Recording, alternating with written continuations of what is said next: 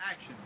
We are here in Kern County in front of Kevin McCarthy's office, who's a local and a national leader, and we are supporting the 105 women that got arrested today in Washington, D.C.